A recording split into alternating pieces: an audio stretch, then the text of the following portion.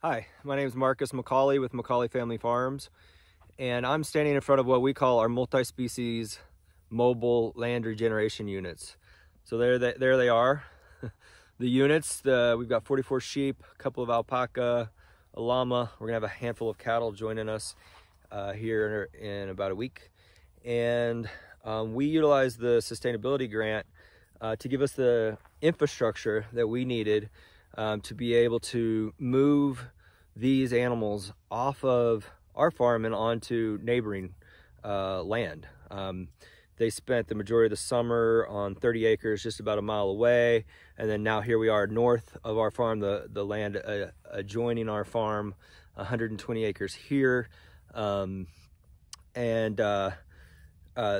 This grant really is this this kind of mobile, flexible, reliable infrastructure that allows us to be able to ensure the quality of life for these animals. So we got a solar unit, a shade structure, and a water trailer. We don't have the water trailer yet. That's something that we're going to be implementing during the winter. And this is actually kind of a weird time for me to show you this because these animals just got out here today. So I don't have, I'm going to show you the shade structure and the solar trailer here in a minute. It's still at our farm, we're bringing it over, but both of those have really made a big difference for us and for these animals this year. We haven't been able to really find an off-the-shelf kind of solar unit that is reliable. Predation's real here in the Front Range, and this year I didn't have any problems. We were able to utilize this solar trailer that was custom made for us by a local solar company, and it has worked amazing. We've been able to keep a good, strong charge on this electric fence to not only keep the sheep in, but also to keep the coyotes out. And then also the shade structure, you know, just infrastructure in general is really, you know, there's a lot of variability in different properties, whether private property or open space property. We're going to be grazing about 150 acres of open space property with this infrastructure here this winter and spring. And you can see there's not many trees here. That's pretty common. And not much water here either. There is a lake over on the other side of this berm, but you know, reliable water and shade's hard to come by. And so the shade structure that I'm going to show you has been incredibly useful and easy to work with. We did have some challenges with it this year, learned the hard way.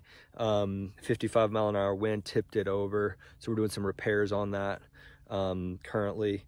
And the water, you know, the water, making sure that these animals have water that's not frozen and is that we can move it around. So why do we need to move it around? And this is something that I think is really important for folks to know. It's obvious that a grazing animal, whether it's a sheep or a bison or a cow, that they need grass, but not as obvious that the grass needs them.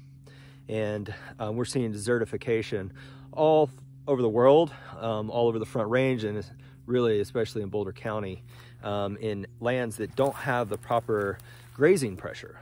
So grass and ruminants co-evolved over millennia, and so they're out there doing what they do best and what we need them to do. By their presence, the grazing activity, the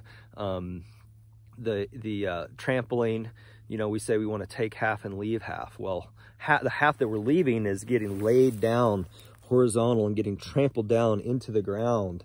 There's some areas that are bare out here, and that's what happens over some time. This ground hasn't been grazed in years, and so we're excited to be able to get these sheep out on this land and some other highly degraded land that's where the topsoil's blowing away, so that we can start to build topsoil. These animals are building topsoil in this short grass ecosystem.